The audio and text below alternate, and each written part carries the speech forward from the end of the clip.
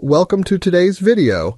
If you're a Midjourney user, you know that in the past, creating the perfect image often involved using multiple keywords in a prompt.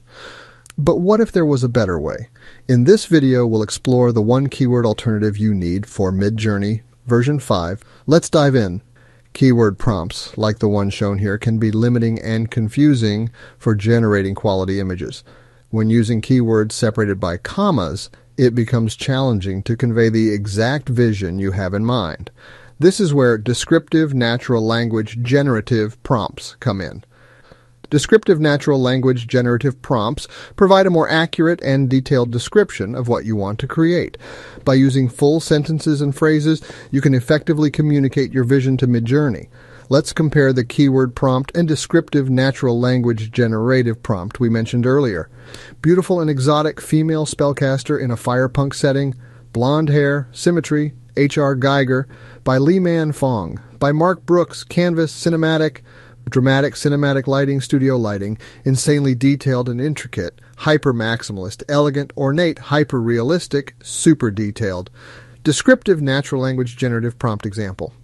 A stunning and evocative illustration depicting an exotic female spellcaster in a firepunk setting, featuring elements inspired by the works of H.R. Geiger, Li Man Fong, and Mark Brooks.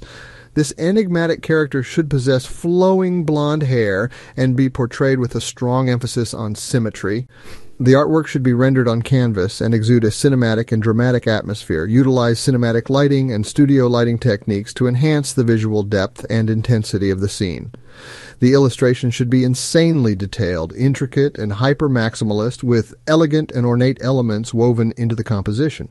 Strive to achieve a hyper-realistic and super-detailed style, showcasing the spellcaster's unique presence within the fiery firepunk world that surrounds her.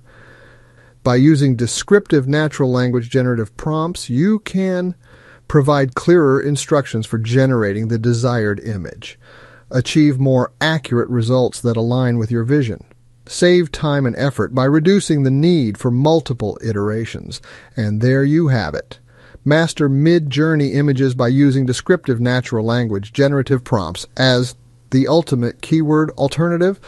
Give it a try and see the difference it makes in your image generation process. Thank you for watching, and don't forget to like, comment, and subscribe for more tips and tricks on Midjourney and other creative tools. Until next time, keep making the things that make you happy.